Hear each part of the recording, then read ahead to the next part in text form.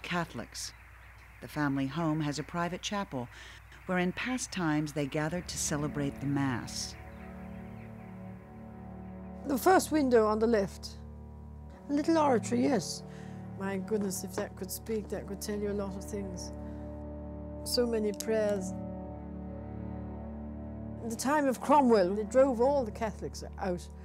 We were Catholic, we are Catholic still. And they said, to hell or to Connaught.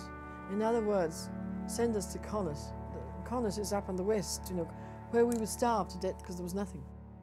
In occupied Ireland, the Ryans eventually got their land and hounds back, but life was never easy.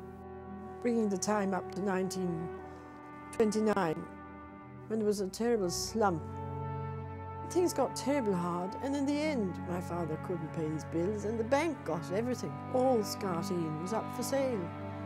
Everything was numbered for the sale. I remember the terrible depression in the family, that our home was going. It was desperate. There was a wonderful old aunt, our great aunt, and she was terribly holy and very religious. It was a terribly religious house, you know, without being stupid about it, you know. Every morning we'd be brought down from our room with a nanny we had then, and we'd say our prayers in the oratory. And this old aunt used to come along, and they used to pray so hard. And she'd kneel on the prie-dieu in front of the statue, praying to Our Lady to save Skarteen.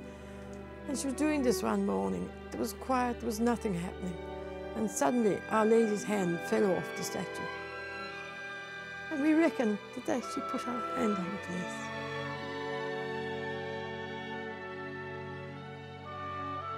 We looked on it as Our Lady's hand, the Blessed Virgin's hand down on the place. And it was after that, immediately, my father was sitting at his desk and this telegram came, and on the telegram was, stop the kettle, a cheque has been sent to the bank and the place is saved.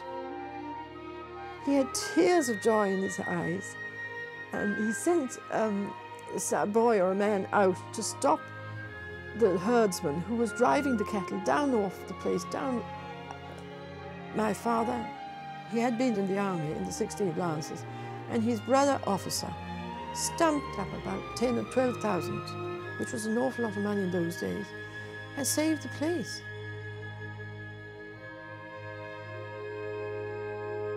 We've gone through very difficult times in the family.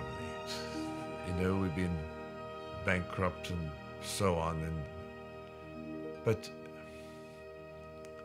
we are privileged. We have been privileged. Sure of it. No, we've had so many blessings.